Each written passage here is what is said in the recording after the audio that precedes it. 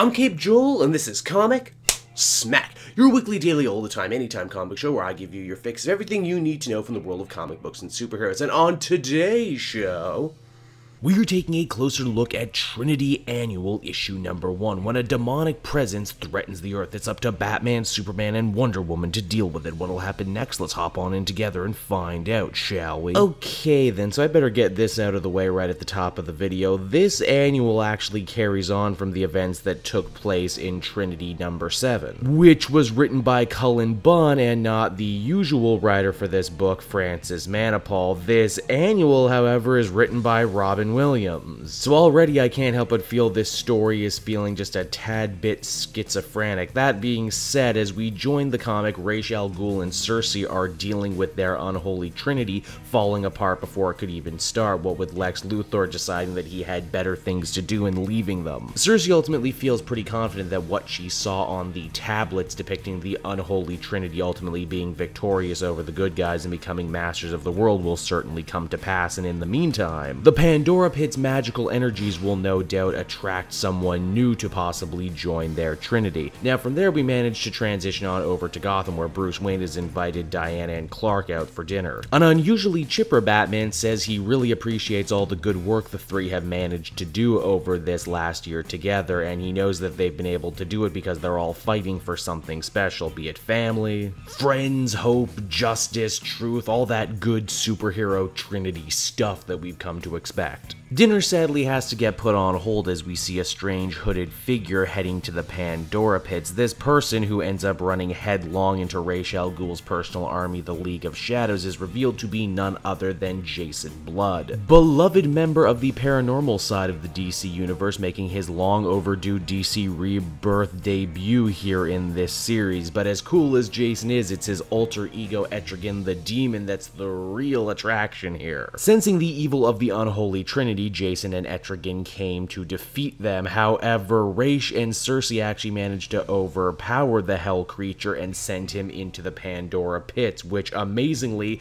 do what so many other things have failed to do, and that is actually separate the long-suffering Jason from the somewhat more chaotic Etrigan. And really, once the demon is free and the gloves are off, he goes on one giant crazy rampage, summoning up a demon army and attacking a nearby Greek city, letting off thousands of years of pent-up aggression. As you might have guessed, Batman, Superman, and Wonder Woman respond to the call, and we get ourselves a big old dust-up between the demonic forces and the Trinity. Here's the crazy thing, with Etrigan no longer being part of him, Jason Blood is totally relieved. This is basically everything he's ever wanted. His curse has been lifted and he can finally die. In fact, all the years he's lived start to catch up with him as he slowly turns into man jerky. Batman can't allow this to happen, however, and has to be the ultimate party pooper, telling Jason that the only way for them to stop Etrigan is for him to once again welcome him back into his body. Granted, that's going to be a lot easier said than done, as the ancient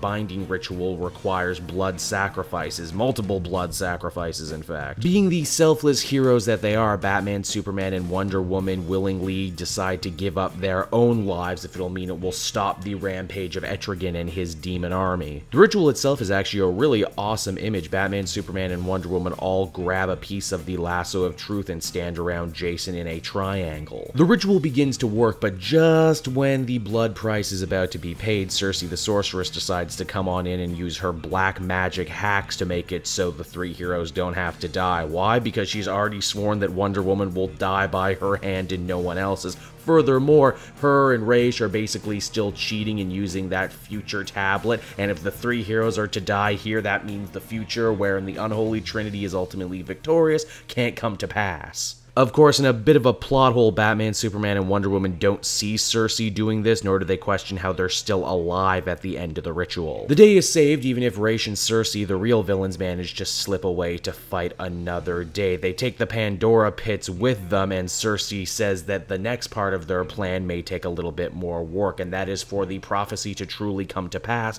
they will need a trinity of trinities. Both the good guy trinity, their own unholy trinity, and the dark trinity, Trinity of Red Hood Artemis and Bizarro, but that's a story they save for probably another annual. So there you have it, everyone, Trinity Annual #1, and it was alright. As I mentioned before, changing so many writers to tell this one story makes the whole thing feel very uneven. Also, despite being a Trinity Annual, the story itself was actually way more about Etrigan and Jason Blood. Not that I'm complaining, I absolutely love that underrated rhyming demon jerk. I also don't doubt this whole unholy Trinity of Trinity storyline is definitely building up to something cool. It's just, I don't know what that is yet. It's a cool idea, I just hope it can be played a little bit more consistently in the future. Overall, though, I think I'd feel comfortable giving this one a 6.5 out of 10.